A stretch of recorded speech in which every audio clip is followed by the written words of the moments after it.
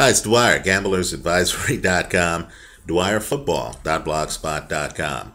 I made a video a few days ago in which I discussed why I thought Eli Manning is better than Peyton Manning.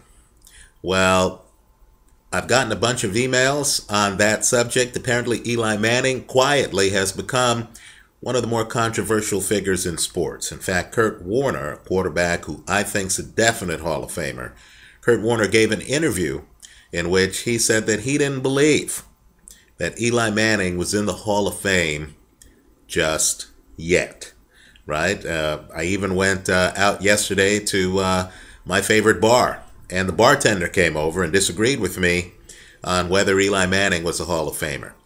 Folks, I think he's in the Hall of Fame right now. I mean, as we speak, I believe he's clearly a Hall of Famer, because if his career were cut short, let's say he discovers that he has some illness or some congenital situation that would require him to retire right now, right? Well, the bottom line is, if he were to step away from the game, over time, we would realize that here's a guy who won 2 Super Bowl rings in a short period of time. He was drafted the same year as Philip Rivers, right? Philip Rivers doesn't have any rings, right? I know Ben Roethlisberger has 2 rings, but keep in mind, Roethlisberger's situation is very different than Eli Manning's situation, right? Because the Steelers were favored against the Seattle Seahawks. The Giants were never favored in either Super Bowl that they faced. Also, Roethlisberger beat people like Matt Hasselbeck in the Super Bowl. He beat Kurt Warner, great Super Bowl, right? But at the same time, he didn't beat an unbeaten team like Eli Manning did in beating New England the first time around. Let me go one step further. I believe Ben Roethlisberger is a Hall of Famer as well. And so people who are comparing Eli to Ben Roethlisberger are already comparing him to someone who, in my opinion, is going to end up in Canton regardless. Well, let's think through the things that make Eli Manning a Hall of Famer. Understand that before Eli got over 4,900 passing yards this last season, Eli already had multiple 4,000-yard seasons. Not only that, when you look at Eli's postseason record, he's so many games over 500 that the only way that can possibly change is if the Giants make the playoffs several years and then lose their first game in the playoffs. And if that were to happen, Eli Manning would have an excellent regular season winning percentage to go along with 2 Super Bowl victories. Not only that, keep in mind, in those Super Bowls, Eli Manning passed for over 100 yards in both fourth quarters, right? Also, Eli Manning, unlike Ben Roethlisberger, has 2 Super Bowl MVPs. If you compare him to Ben, and I believe Ben is in the Hall of Fame, if you compare him to Ben, Eli Manning has never had a Super Bowl as bad as Ben Roethlisberger had against the Seattle Seahawks in one of the worst Super Bowl performances by a quarterback in NFL history, right? Eli Manning, the opposite happens. He shows up in the postseason, then he shows up in the Super Bowl. And let's remember, Eli also has additional postseason folklore outside of the Super Bowl.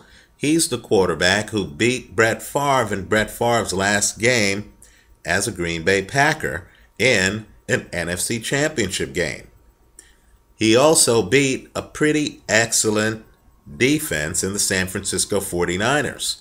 If Coach of the Year Jim Harbaugh is able to lift that team into the Super Bowl, then that matchup against Eli Manning that took place this last year in the NFC Championship game is going to take on even more significance.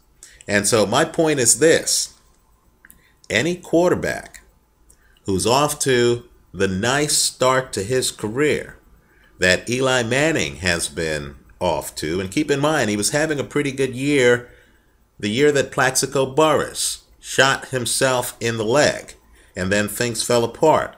People don't blame Eli Manning for that bad year, right? But keep in mind, Eli statistically had a pretty good year that year. That's in addition to the 2 Super Bowl years that the guy has had, as well as other playoff years. So Eli Manning, quite frankly, with 2 Super Bowl rings, this early in his career, he's still in his prime, folks, right? He has more rings than Aaron Rodgers, quite frankly, right? And he's still in his prime. With 2 Super Bowl rings off to this fast a start, if something, God forbid, were to happen to him that prevented him from playing, I think he has enough of a resume where we would do what we did with Gale Sayers. We would extrapolate the success he's had into the future, and we would say, wow, this guy's a Hall of Famer right now. And of course, if he continues playing, well, he has Dominic Hickson to go with Victor Cruz, to go with Mario Manningham, to go with Hakeem Nicks on a team that still has a pretty good defense. Guys like Justin Tuck, guys like Jason Pierre-Paul, they're going to be back next year. There's no reason to believe with these new rules that limit what defenses can do to wide receivers. There's no reason to believe that Eli Manning, who already has several 4,000-yard passing seasons and who just polished off a 4,900 passing yard season, we're overlooking it simply because of what Tom Brady and Drew Brees did, but it was and Matthew Stafford, but it was one of the best statistical seasons passing in NFL history, quite frankly, when you look at all of the numbers. Eli Manning is not only an elite quarterback today, quite frankly, he's done enough to put himself in the Hall of Fame.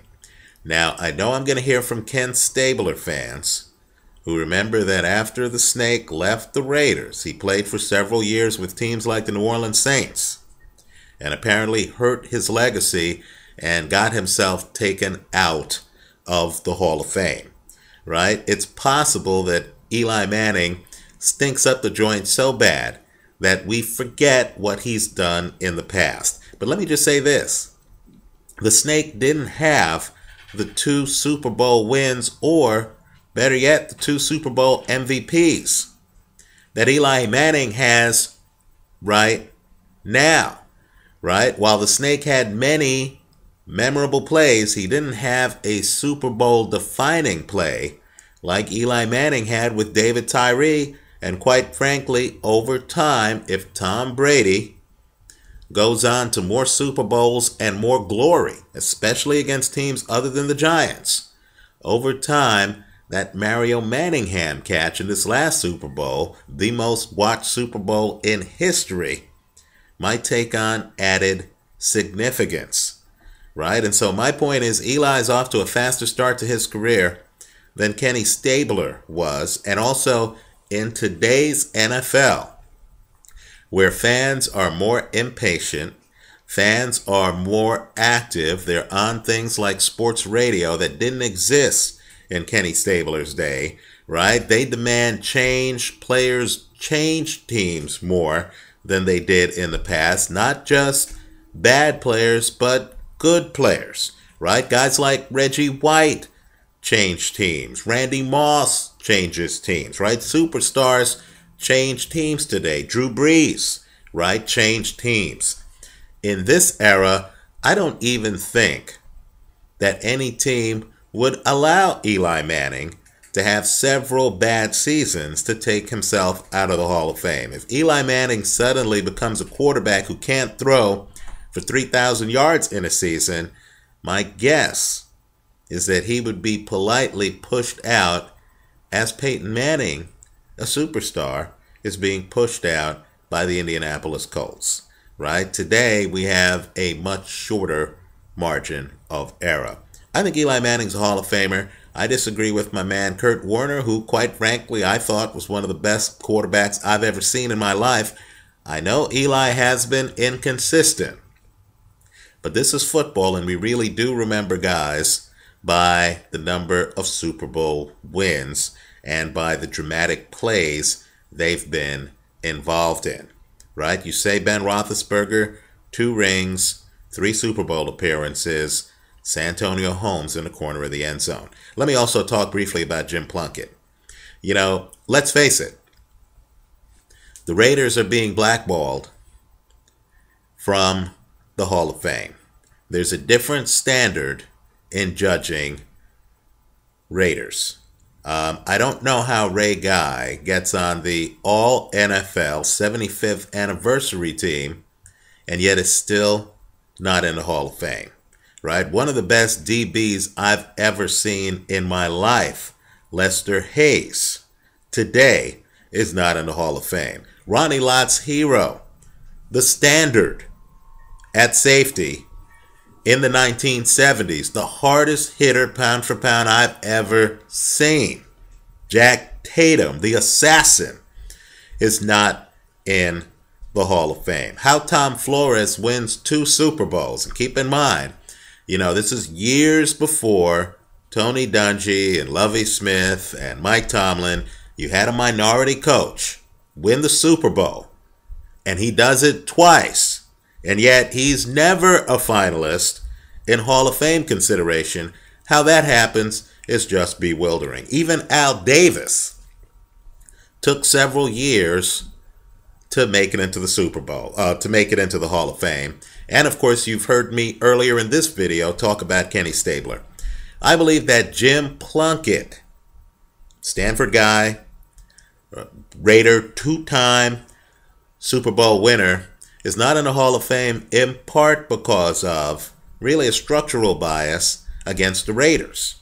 Also, Jim Plunkett apparently wasn't the MVP of those 2 Super Bowl wins, right? He wasn't being feted like Eli Manning is being feted today. Also, Jim Plunkett had some very rough times in the 1970s with the New England Patriots first and with the San Francisco 49ers, right? Plunkett was riding the bench, didn't really get a chance to play extensively. Eli Manning, by contrast, was starting by the middle of his first year, taking over for Kurt Warner, who I believe is a Hall of Famer, right? So I think that Eli, because he's a Giant and not a Raider, and because of the Hall, rightly or wrongly, seems to favor players on certain teams and not others. I believe Eli Manning would get much better treatment from Hall of Fame voters, even if he were to walk away from the sport today, than Jim Plunkett ever has. Look, I know the world's unfair. All I can say is, if you're a Raider fan, you know exactly what I'm talking about. In fact, the Raiders have a whole group of other guys like Todd Christensen, who aren't on people's radar, but when you look at the numbers, you say, wow, this guy really was one of the best of his era, right? Somebody's got to ask themselves why the Raiders were so dominant in the 70s, but yet guys like Tatum are not in the Hall of Fame. So I think the Plunkett example is an interesting one. Understand that Plunkett is the only other quarterback with 2 wins who's eligible, 2 Super Bowl wins, who's eligible, who's not in the Hall of Fame, right? And so, you know, I believe once Tom Brady obviously is not in the Hall of Fame, nor is Eli, because they're still playing. But certainly I believe once Tom Brady becomes eligible, he'll get in the Hall of Fame. I believe Eli Manning, once he becomes eligible, he'll get in the Hall of Fame. Based on what he's done to date, I believe it's enough. Let me hear from you, the football public. Leave your comments for me here online. And of course, visit us at gamblersadvisory.com and dwyerfootball.blogspot.com. Thanks for watching.